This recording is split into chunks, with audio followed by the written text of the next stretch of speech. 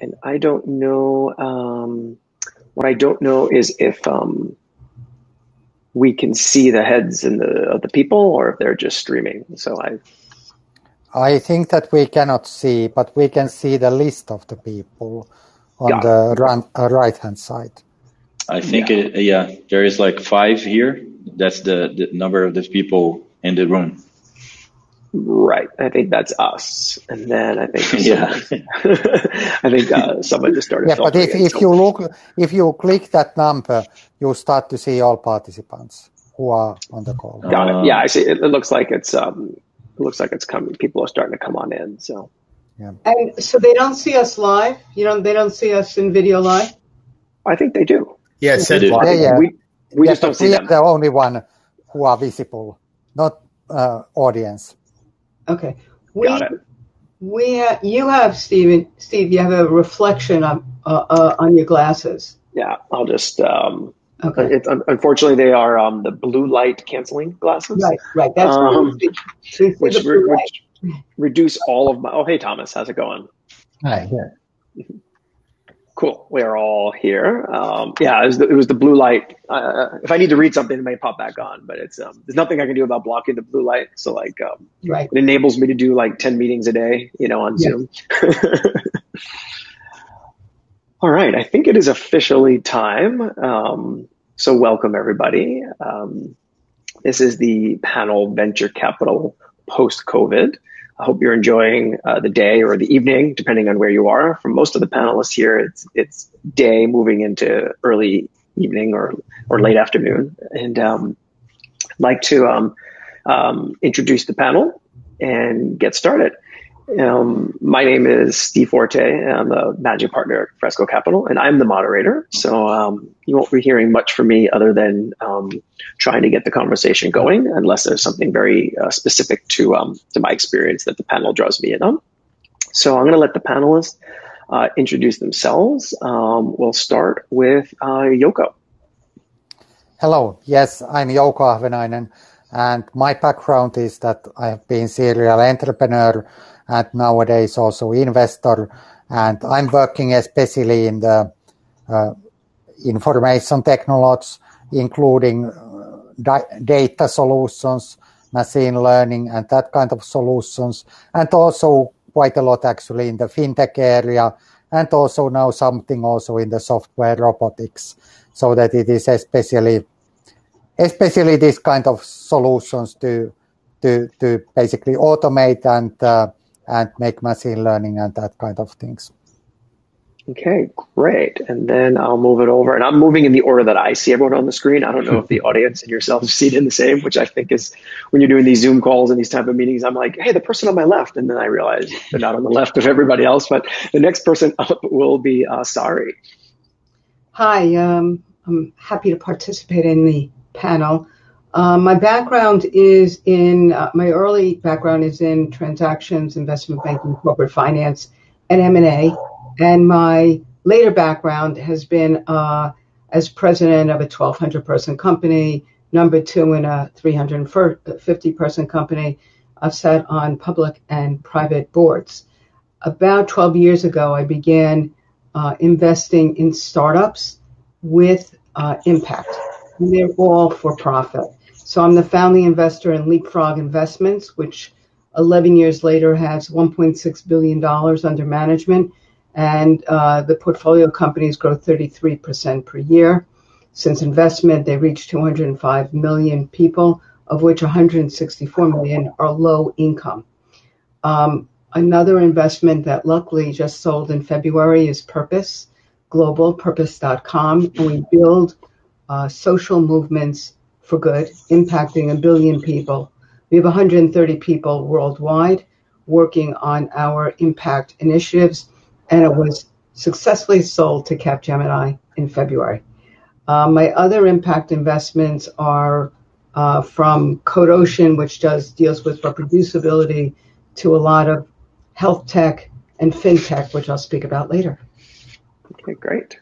And next in my chain is actually the panelists don't even know who's next, so the audience and panelists will be equally as surprised. But it's Chris. Okay. Hi, I'm Chris Garabedian. I have two roles. I am CEO of an accelerator called Xontogeny, where we partner with early stage companies in the life sciences space. So we partner with entrepreneurs, scientific founders, and provide seed capital and active management. And I also run a venture fund for Perceptive Advisors. Perceptive has been around over 20 years as a strictly life science investor. They have about $8 billion of assets under management, but I launched their first pure play venture fund last year, and we've already been deploying capital, and we're raising fund 2. Great, thank you. And next, the next square up will be Raphael. Hello, everyone. Thank you for the time. It's an honor to be here again. And well, my early background is on consultant business, and then started in 2006 with private equity and venture capital in Brazil. I'm an asset manager here in Brazil, registered asset manager. And in 2015, I founded ETA Capital, which is investment boutique focused on M&A, more specifically in energy infrastructure. And we have a couple experiences as well in technology, but mainly on real economy with more hard assets, I would say. Great. And last but not least is Thomas with Blue Sky, which is something we're lacking here in Silicon Valley. So I can't see you being in Silicon Valley today. Hi, Thomas Thurston. I'm a partner and chief technology officer of W.R. Hambrecht and Company. It's a firm. It was Hambrecht and Quist, and now it's Hambrecht and Company. The team's been at this for over 50 years. And aside from normal sort of Series A type investing the firm does, we have a 10-person data science team in-house where we actually build analytics to look at our own deals and to scan markets.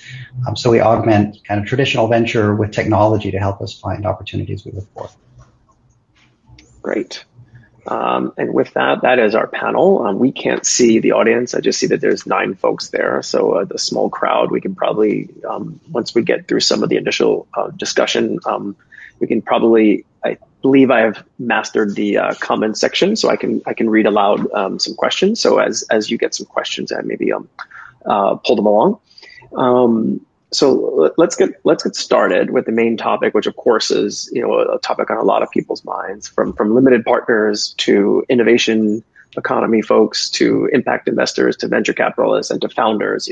What does venture capital look like post-COVID, and how is it being? And in order to do that, the first topic I think this group wants to look at is how are we dealing with it through COVID, and how does that affect us post-COVID? Like what are the categories that are big? What are the categories that are going to be the winners? What are the losers? So the first question to the group comes, what I'm seeing in Silicon Valley is that in aggregate, venture capital has stayed the same or increased from that respect. So the question that I would have for the panel is, where do you see an increase or a decrease in venture capital through COVID?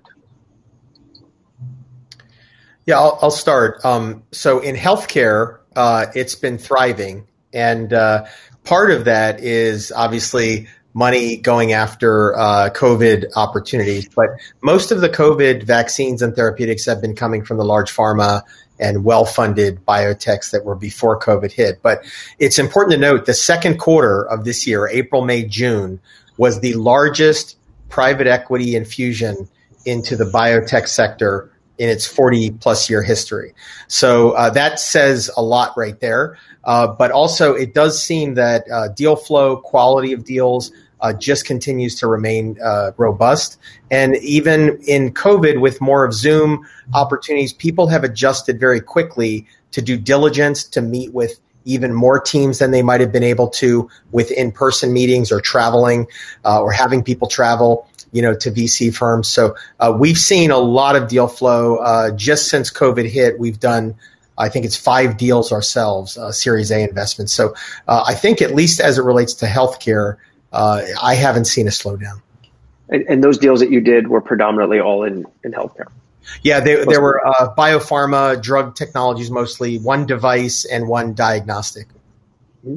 I know, Thomas, you also invested in digital health and healthcare. Your thoughts as well? Yeah, the last couple of years, our firm has only been investing in healthcare.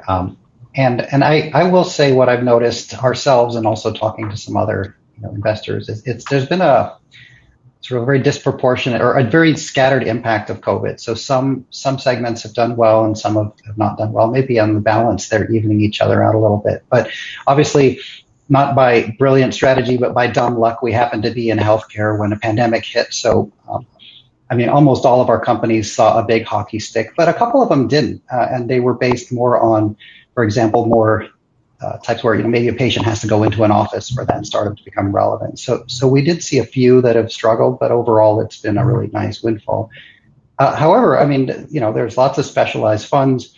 I know a lot of folks that were focused on energy funds and a lot of industrial 4.0 types funds. Some of those have seen real struggles now with cutbacks in manufacturing or with crashing of the energy sector. Obviously, not every fund in those sectors is struggling, but it does seem to be, when I talk to colleagues in the industry, I never know whether they're going to be telling me that this is just the best year ever or whether they're really in trouble and it was awful. And I find it's been hard for me to predict how COVID is going to be impacting different funds. Sometimes I think, oh, no brainer, COVID shouldn't be a big issue. And then learning, of course, actually it is. So for me, it's kind of playing out. And I think we're all sort of waiting to see how it's going to affect the limited partners, right? The investors in our funds. And that seems to be kind of a weird, it's not the reactions that I thought. And it seems to vary also quite a bit across who these limited partners are. Everything from some that are locking up and holding cash and waiting for more quarters to tick by so there's more data, to others that are going on a buying spree. Anyway, so I'm still trying to make sense of it, but it's been a very disparate impact across different folks. Yeah, and on the limited partner front, I've been contacted by some folks that, some of the limited partners, particularly the larger ones, have mandates of how much they're supposed to deploy in a year. And we're very conservative the first half, and now we're scrambling in the last quarter, looking for the managers of the funds. On the theme of, before we switch gears on other sectors that are impacted both positive or negatively by COVID in the VC space, just wanted, if one of the other panelists want to hop on about that, I think one or two of you might have an opinion on that. I think Sari, I think you look like you're ready. So I invest in pre-A generally deals. So I'm very, very early in helping sort of even in terms of, preparing the deck or pivoting, which has happened during COVID. But quite a few of my deals touch on health tech, and Leapfrog Investments has, originally the concept at Leapfrog was micro insurance, that little bits of insurance would give a safety net to the very poor, and where they would have one untoward event and it would disproportionately affect their life. So having property and casualty and health insurance has made a huge difference. So we've seen obviously an uptick of cases. It's been a little bit hard because enrollments are a little bit slow because of kind of the disconnect within the Southeast Asia, India, and Africa. But overall, it's been a growth sector. Through Purpose, a few of our initiatives went on hold, and we actually raised $5 million for the UN to launch something called Verified, to verify health information, and to verify, to make sure that people got correct information. We also launched, besides some of these other companies, and a few raised money at a good or higher valuation than the last valuation. And a number of them had COVID initiatives, like Code Ocean, which deals with reproducibility. We gave free data storage and free ability to run algorithms and data through codeocean.com. Biosha, which is a health tech company, it leverages next generation DNA and proprietary AI software. It gives precision infectious disease diagnosis. So whereas COVID was not directly involved, we actually got involved in COVID testing. We were able to get a provisional FDA approval for a lab, and now, frankly, are switching a little bit or directing some attention to our infectious disease we're the largest database of pathogens in the world. Hyro is a plug-and-play company, and we actually offered free services for hospitals. The companies that were most at risk were pre-product, and one of the deals was Trusty.care, and we were in the middle of a convertible note that froze, meaning that nobody was investing for 2-3 months, but we actually closed it out in August at double our minimum for closing. And so the deal... That's impressive. I will tell you, they called me up saying, you know what, we're going to run out of money in April. So I said to them, because I'm the founding angel and an intense advisor for them, I said, I'm covering you for May and June, so let's take that off the table and let's go look and redo the deck. So anyway, that turned out to be very successful. The other thing that was helpful in a number of these deals was the PPP. And that actually... and for the non-U.S. or just folks not plugged into the U.S. market, that was a government program that extended payroll for about 2.5 months, which basically paid the payroll. It was in some cases a forgivable loan or an extremely low interest loan, depending on the size of the organization. Yeah, we have a similar scheme here in Brazil as well. And for the COVID, just a quick comment.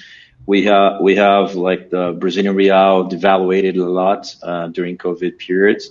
So it opened a huge opportunity for buyers outside Brazil to come and buy assets. So we have been seeing a lot of movement on renewable energy space, which is our main area of work here, solar, wind, and hydro.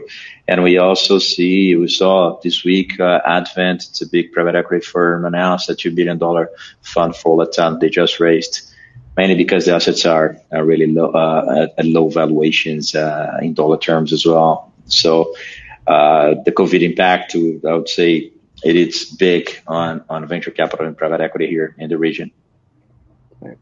And we've talked a lot about healthcare, and I would like to then bring up one topic from that extends to what Sari said, which is about the follow-on investments in the portfolio, which we'll get to in a minute. And we want to talk about the other sectors other than healthcare that are booming. But I want to pick Jouko's brain about entrepreneurs and what are the sections that you're hearing that are not doing well, since a lot of the panel has expertise in healthcare. I can speak a little bit to that too, but this is your show, so. Yeah. We don't do too much with healthcare, at least directly. I actually remember when the whole situation started in, I think that mid-March, when Sequoia sent this letter that was a little bit panic to the market that okay, we are now back in 2008 and it will be very tough CEOs. time. Yeah, exactly. And then I think that there was a little bit panic, maybe 2 or 3 weeks. But I think that especially in our area, that is basically online software, data-based solutions, I think that it started to stabilize very quickly. And people also started to see the opportunities. And I think that in many those areas where we are active, this has been actually excellent time for the business. As somebody said that 5-year development has happened in 5 months. When people basically learn to use new services, I mean even very basic things like that digital signing of the documents. I assume that it has gone up very rapidly. And then beyond that, there are many other things. Of course, if we think, for example, this platform we are now using for this conference, this, how was it called? Run the World. It's basically the startup that has collected, I think, that 15 million since March. So that these are good examples that in many areas there have been rapid development. And I want to mention, for example, 3 companies in our portfolio. One, how people can manage their personal data and basically get better security and utilize better their personal data. It has become definitely more important in this situation. Also, another company that is basically working with robotic process automation, software robots, they have been increasing demand. And also one more that is actually the latest one in my portfolio that is basically building solutions how people can trust to each other online, new kind of solutions to create trust networks and that kind of things. I think that the situation has basically helped many people to understand the need for this kind of new solutions and also first time to use them. So that in that way, I think that in business itself, but also in the investment side, we have seen a lot of positive development. Of course, at the same time, I understand that there are also sectors that have now very tough time, but fortunately, I haven't been too much involved in those areas.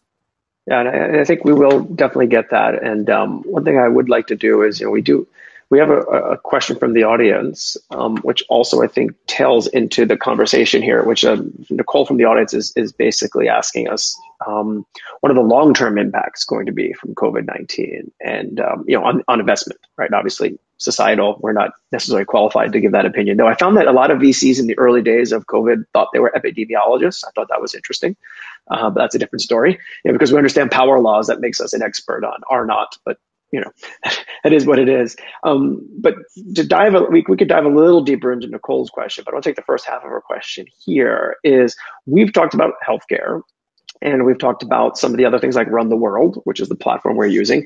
My portfolio, just to give some flavor, is we do digital health, we do future of work, and we do education technology. So I'm seeing nothing but a boom.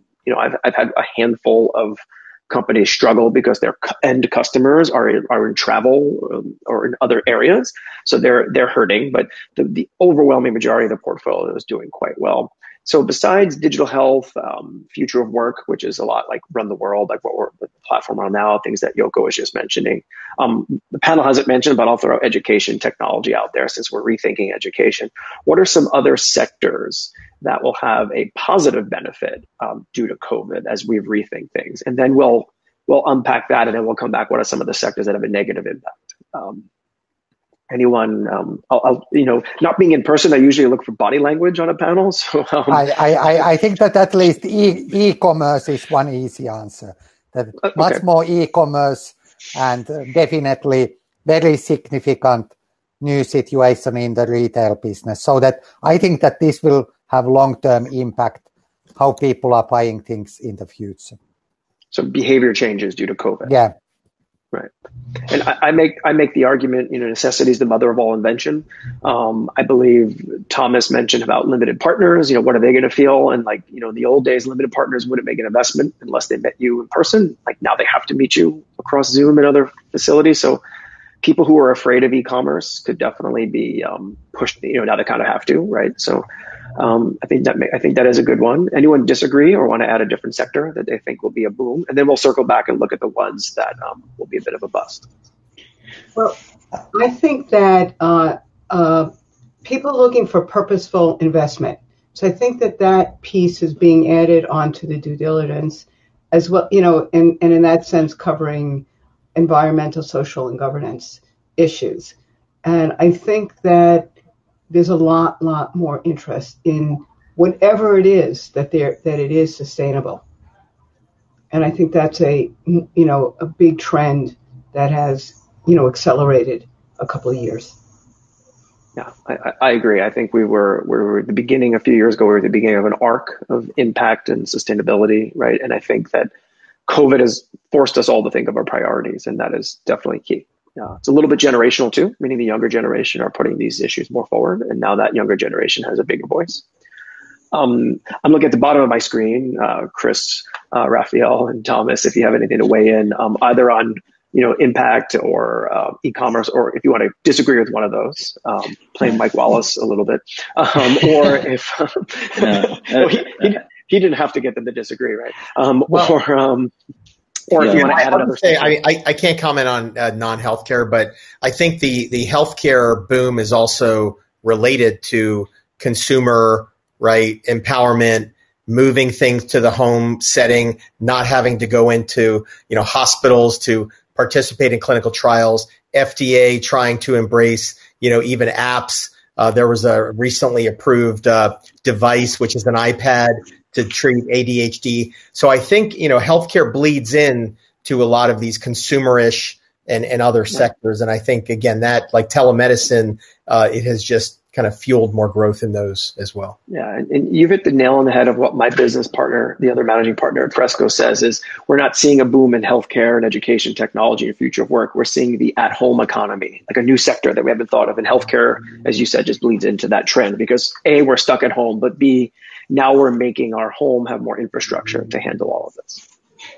Yeah, and I'll give you a less than half-baked thought, but as I was listening, it occurred to me, wouldn't it be interesting? I mean, if the pandemic had happened just a few years earlier, maybe one generation earlier in venture years, we wouldn't probably have Uber, Airbnb, or WeWork, right? Because and so it's kind of fascinating to see how this we don't know what disruptions we're not going to have. And we might know some new ones, but it's amazing how the timing of all of this, it's going to affect history in ways we can't even see. Right. But when I start to think back of a lot of things around the gig economy and a lot of things that were really starting to take off, conversations we might have had at this conference a year or two ago, are almost universally, not entirely, but stopped in their tracks. So in a way, anything with a lot of anything involved travel, anything involved getting people together, anything that are now, those are basically all stopped. And sometimes it's harder to notice things that stopped than to notice things that started. And we weren't investing in a lot of those spaces, obviously, but oh my gosh, a lot of trains are now just sitting idle when they were rolling ahead full steam even a year or two ago. Do you think a year from now, let's hope a year from now, the pandemic's starting to be in the rearview mirror, do you think those things will spin back up? Just obviously they'll be a little different, or do you think that we lost a generation? Like it might be just the next generation of entrepreneurs, which in VC terms might mean 3 to 5 years, right? Or 10 years, right? The next generation of entrepreneurs will handle those. Yeah, I mean, if I could argue with myself out loud, I think please do. And then I can argue with everyone else. But I think for sure there's a generation of opportunities that are just going to die because people might run out of cash or not have the opportunities they would have had. Now, I do happen to think creative destruction still finds interesting ways to bring things that are awesome that we never thought of. So maybe we won't even notice. But there's definitely going to be some winners and losers that would not have happened but for this pandemic. And I wish I knew what they all were. I do find that kind of fascinating, and especially as the world was getting more global and the acceleration of that was happening. I mean, everyone was on Instagram in Bali all of a sudden, right? Like everybody was everywhere all the time, and so much of that is on pause and maybe gone for good. But I do agree, though. I mean, certainly digitization and personalization, which were already happening across industries, have really been fueled, right? And now they're going twice as fast. So anyway, that was more of a comment than any insight, but I thought I'd throw it out there. Yeah, I can give at least one example. One company that didn't happen, that I talked with one entrepreneur early this year, that he was basically planning a kind of service that when you travel, that you have a kind of global access to local fitness centers. So it would, could I say, a little bit like Airbnb for the fitness centers. Wherever you go, you can easily get access somewhere. And I can tell that plan is now on hold. Well, double whammy, right? Because people aren't traveling and gyms are closed, right? So yeah, exactly. Even if you want to join that locally, right? It's Raphael, I want to give you a chance if you want to weigh in on some of the sectors that are up and coming, and then I think Thomas's point was good about we'll transition after you, Raphael, to other areas that are negative. Okay. So on the positive side, I think I agree with everyone that food delivery, e-commerce, all kind of things will be in a global. I'm what Thomas said. One thing that made me think. It's interesting because probably the leaders, the industry leaders, will become bigger probably because the guys who are trying to disrupt the sector need cash, and they will have like cash burn and probably will not survive in a general discussion, not specifically in any sector, just the guys who are disrupting, trying to cash burn. Not everyone has the opportunity of Uber of has like a huge cash burn and still there with a lot of investors backing them. So the guy suffered a lot. We will see some leaders taking more market share, in my view, and other industry such as education, everything online, even a deal we have on client in Europe, they have like a solution for M&A deals to do 100% by offline, but not present, like the online platform to M&A deals, which actually is not really common. So we have been seeing some developments on that side, on deal structuring, on technology based M&A, which is not listed company, listed equity, or even it's not crowdfunding, like a specific deal doing 100% online. Of course, in the real economy, such as like a renewable energy, you need to visit the site, but on 100% technology deal, it's possible to do M&A. Not seeing the person physically, which is a new thing. And I don't know if I don't know if we after a vaccine, if we will have like let's say some industries such as event or anything gathering people, sports events, etc., that will be such a depressed demand that people try to go to the events and to go to music halls or sports events, things like this. Maybe after vaccine, things will be like a peak in demand on the sectors that suffered more. But it's only a thought. Yeah, it's probably catch up. Right. I think, people, those events catching up, like if you usually go to one event every 2 years and we've been home for over a year, you'd probably try to catch up. Right? Exactly. Okay. Well, I think those are very insightful. I think we hit, I think we had an easy job picking the winners, right? Thomas's thought experiment, is the second half of Nicole's question, right? So what are the sectors that we feel might be lacking, right? So, I mean, we know it's obviously travel and things like that. Is there anything that we're missing, right? Something that, like a second order effect, right?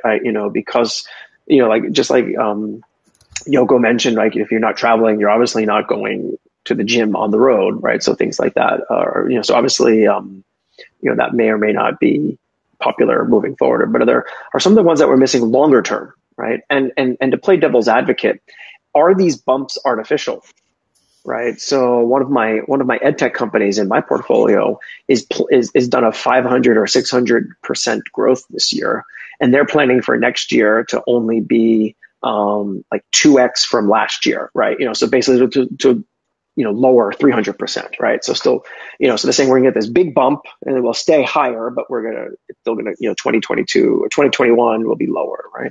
Are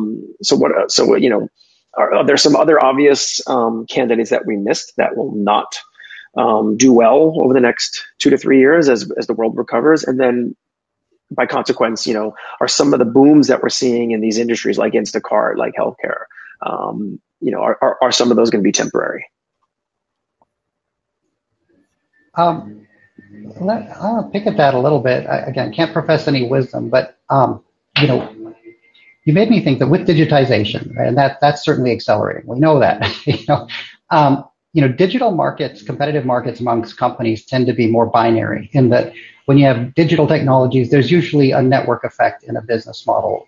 There's only one Facebook because everybody's on that Facebook, so to speak, right? So they tend to be more zero sum when you have really digital businesses where network effects are a part of it. So the reason I bring that up is because I think because digitization is accelerating, we're going to see the rise of companies where network effects are critical, and you're going to see a lot more sort of market leaders which means it's a really bad time to be second, third, or fourth in a market that's winner take all. And so I think it's never been, I mean, Me Too strategies have never been sort of anybody's favorite, but I think if digitization is becoming a bigger role, you pay a much higher cost. I mean, there is no point in being the seventh biggest Snapchat, right? Because you basically have zero value. So we might see stronger incumbency for those companies that do rise, and harder times for those companies that are a little late to the game or aren't differentiated enough. Yeah, that's pretty insightful. And I'm also seeing, I don't know about anyone else, but big companies, with stable balance sheets are starting to buy things quite a bit now. I've just noticed even in the last month, for some reason, everybody's buying things.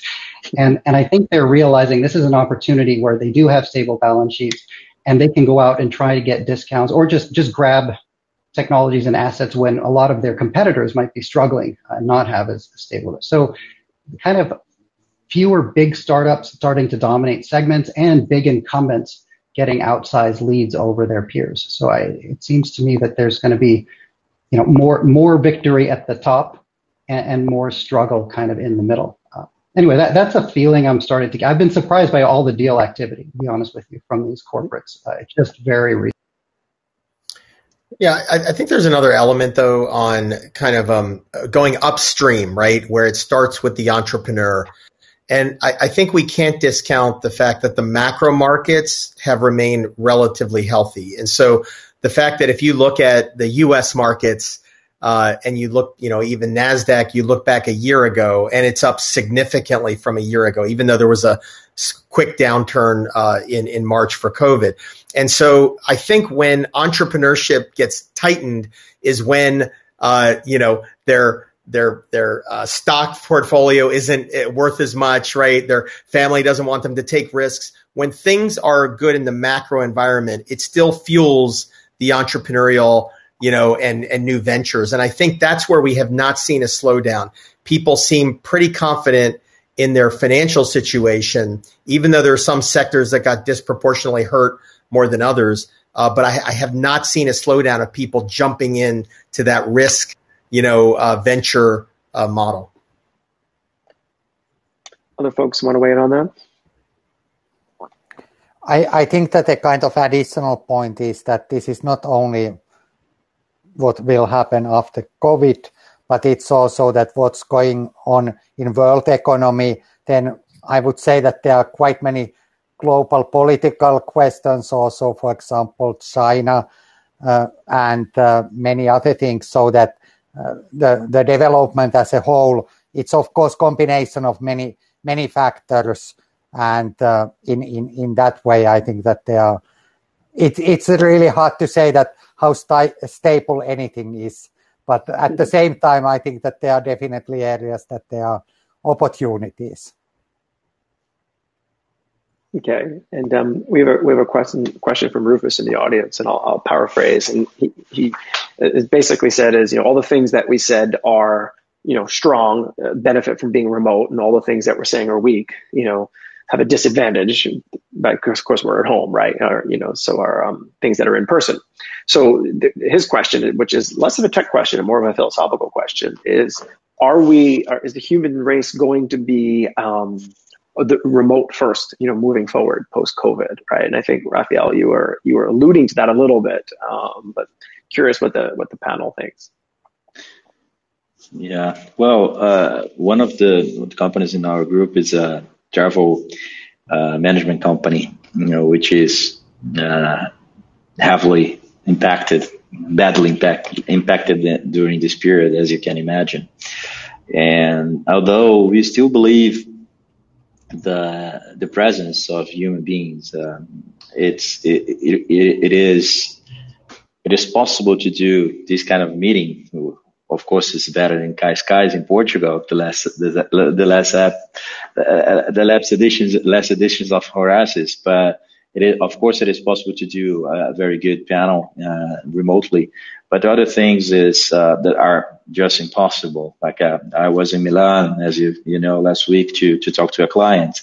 It was a very specific matter, very delicate matter. I needed to fly and dedicate like 10 days to clear the specific issue. So I think the relationship between human beings, if you are too isolated, actually, for the healthcare guys, it's considered a disease. Like if you are too isolated to other people, I think human beings are social beings, and then we need to after vaccine, I think probably have like a depressed demand for a lot of gathering sectors that we can meet people and go shopping and hug and have more physical contact with people in general, not only a family. That's what we're having now. So I don't believe we're going to become a remote society in a broader term. If that's the Rufus questions, I think, which is a great question, but I should believe that there are some things that are not possible to be totally exchanged for technology and remote contact. And I think after the vaccine, the new normal that we are discussing now, probably more technology, more e-commerce, more other things, more habits that will change, of course, behavior change, but not the essential of the human being of seeing other people or having fun and meeting and gathering. I don't think this will change. Yeah, I'll just make a comment on that topic. So it's in a similar way, right? Post 9/11, right? We saw the way we travel and go through security and all of that, and everybody adjusted, and now that's the new norm. And what I think is going to happen until we have a vaccine or effective treatments that can be, expanded globally, you already have businesses adjusting to this kind of, restaurants are pulling their, tables apart, but others that are going to be innovative are going to find a way to make consumers feel safe. And those businesses will likely become the norm, right? Or they'll have a differentiated advantage over companies that aren't adapting to this new protective kind of way of going about, our world business. And so I do think that we're not going to become a remote-based society, but I think we're going to see fundamental changes of how we gather. And I think the businesses that step up to protect the consumer will win out in this era. I lived in Asia post SARS, and temperature checks at airports were normal. And then I moved back to the United States, about 7 or 8 years ago, and I kind of forgot about them, right? Now that they'll come here, everyone adjusted. When you walked into a country, you filled out your health declaration, you did the temperature. So I think you're absolutely right. I think a lot of these things will change, except we might have to do it to go into the school or to go into the grocery store or whatever, I'm looking forward to, I focus on a post-vaccine era where you almost have options, where you really had to show up for meetings. If you were on a Zoom or in a conference where people came together for a company, like 8 people in a room and 2 are on Zoom, you felt like you were the outsider.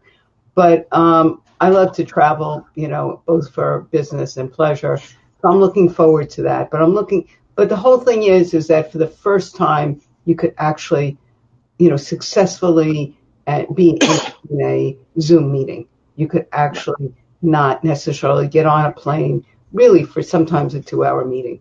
So I think that'll be.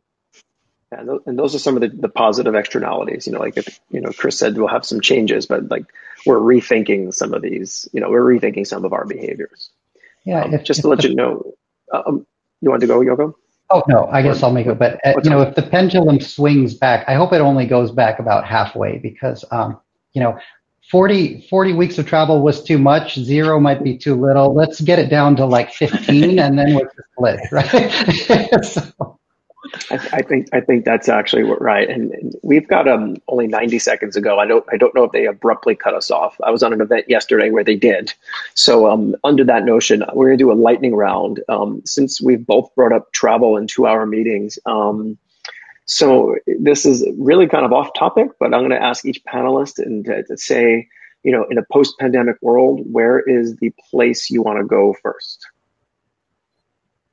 Jouko, you're in the hot seat. It's hard to say. Maybe for many places I travel typically so much, and I have said that now it would be a good time to buy own airline. All right, that's a good answer. Sorry.